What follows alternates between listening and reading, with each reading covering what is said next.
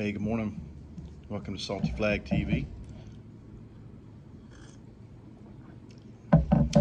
Today, unfortunately, we're going to talk about, and I'm going to show you some things after a hard strike with with my boat while scalloping up at Homosassa. Happens a lot. It was a freak thing. I was in 4 foot of water coming back in on a known trail and hit something hard. Messed up my lower unit, messed up my prop, and as of right now, that's all that I know that I've messed up. I haven't been able to disassemble anything, but I've been given permission by the insurance company now to do that. So on this episode, what we're going to do is I'm going to show you how to take the lower unit off a DF250 TX 2015 model. We're going to inspect the drive shaft for any additional damage up top where the splines go into the gear reduction system. We're probably going to remove the water pump since I just put it on there maybe 10 hours ago. See if that's something I can salvage. I may have to put it on the new lower unit anyway.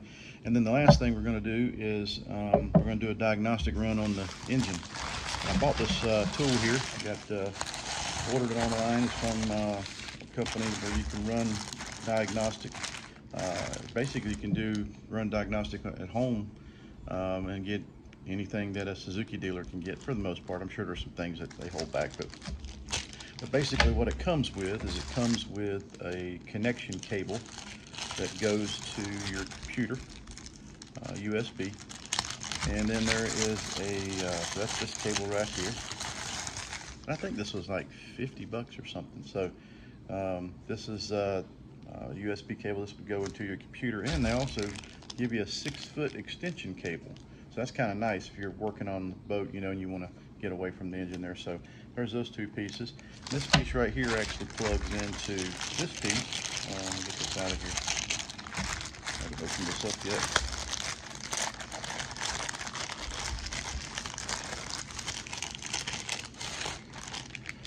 Goes into this piece right here, like that.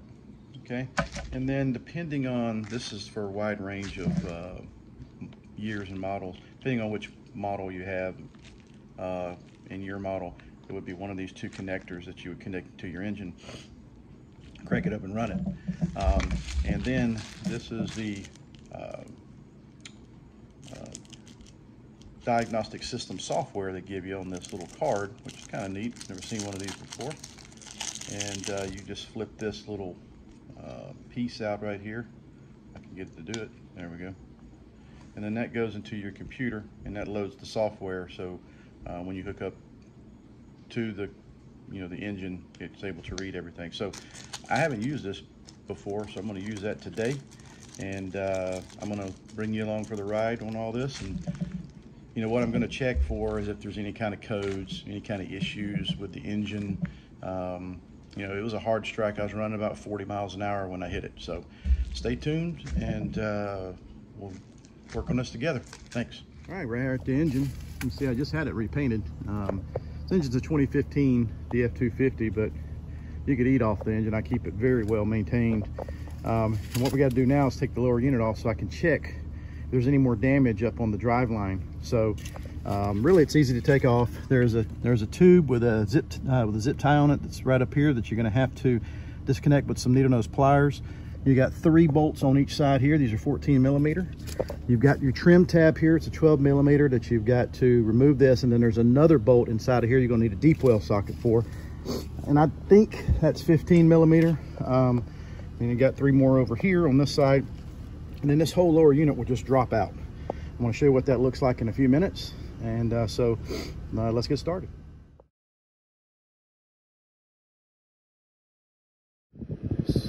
So here's the bolt that's up in here. It goes up in here, like you take the trim tab off. It's actually a 17 millimeter head there. But you not want to forget that, or you'll be very frustrated when you start taking these loose and you can't get your lower unit out.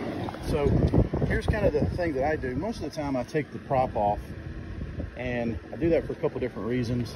I check, make sure there's no line caught back here. Right back here between the seal and the prop. Sometimes you can get some line caught. Plus this makes it a lot heavier when you remove this by yourself. So, but in this case, as you can see, mine is warped. That shaft is warped, and it's still, this is an insurance claim, so I'm still working through that with them, and I've been given approval to remove it to check for additional damage, but I don't want to disassemble anything right now, so leaving that on there. But what I normally do is I'll take and loosen all these first, and then I'll take them out. And in this case, where the engine, you know, is kind of at this angle, what I find easier is I'll take them all out except for this one on this side on the top, and then when I get ready to take that one out, I'll loosen it up, grab a hold of it, and as that one comes out, it just kind of slides out. Your drive shaft will slide out and so forth. There's also a little small tube, I'll show you that in a minute, that you don't want to forget. You can easily get lost.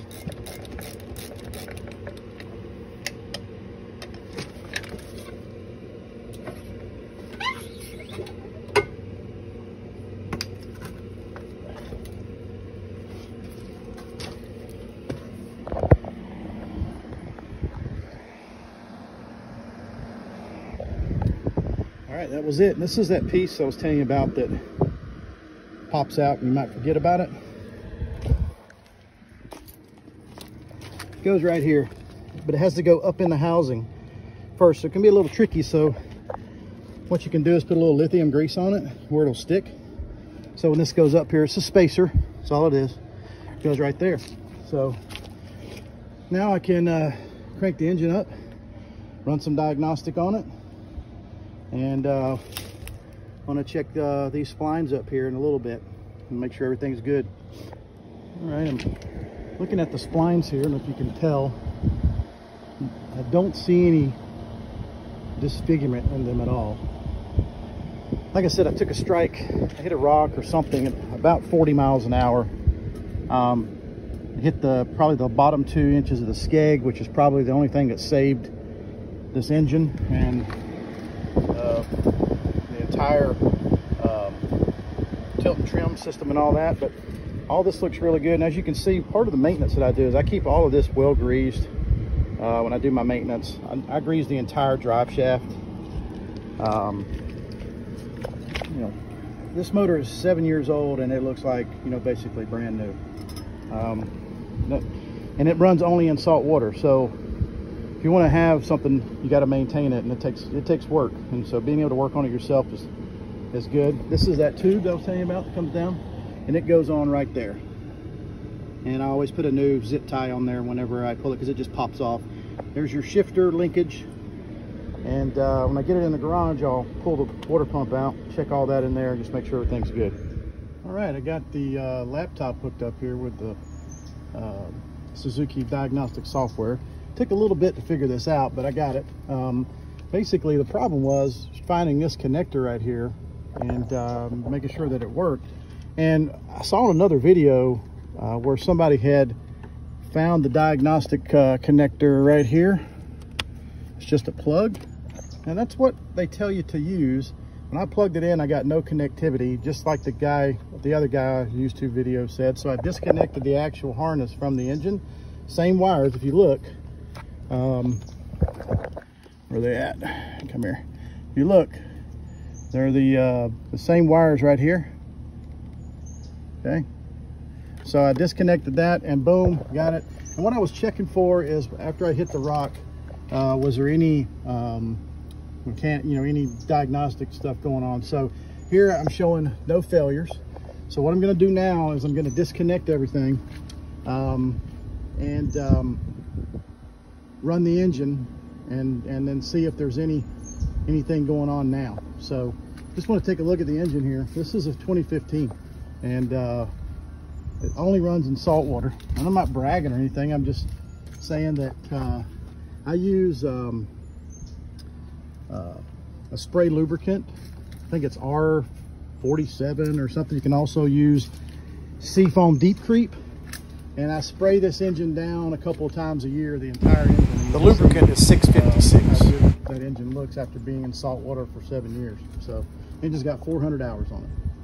I'll be back. All right, last thing we're going to do here is I'm going to show you this lower unit and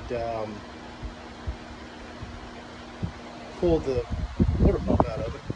And I'm probably going to have to use that on the next lower unit that I get. So we'll get right to that.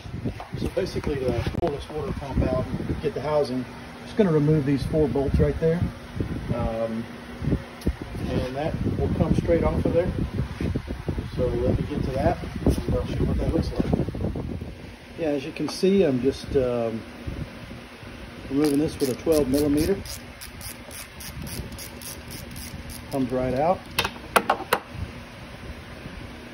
I haven't mentioned it earlier, but typically all of the screws that I use, or when I put these bolts back in, generally these are stainless going into aluminum, and unlike metals, like to decay faster, rust faster, so I always use a little bit of lithium grease. There's probably manufacturer recommended grease, but lithium grease seems to work just fine. White lithium grease right there. All right, so I got the 4 bolts out. I'm just going to pull this up here. It'll generally just come out. There we go. Comes off of there. Get this where I try to do this together. Just slides up the housing like that. Be careful, there is a rubber gasket right here. I'm planning on reusing this because I've just put it in there, so I want to make sure I take care of that. This is the actual cup. Slide that right off. And you can see the water pump's right here. Let me see if I can get this out. Set this here for a second. All right, I got it out. Now, you see this one's been in there about 10 hours. And it's already getting a little bit of memory, and that's why you really change these, whether it's a year or 100 hours. It's not so much that they necessarily wear out, it's the memory, and as they sit in there longer, because they're under pressure the whole time, they get memory like this. And if you look at this hole is not centered in this cup. The reason for that is that as the impeller slides around off center, it compresses on one side more than the other, and that's where you get your water pressure from.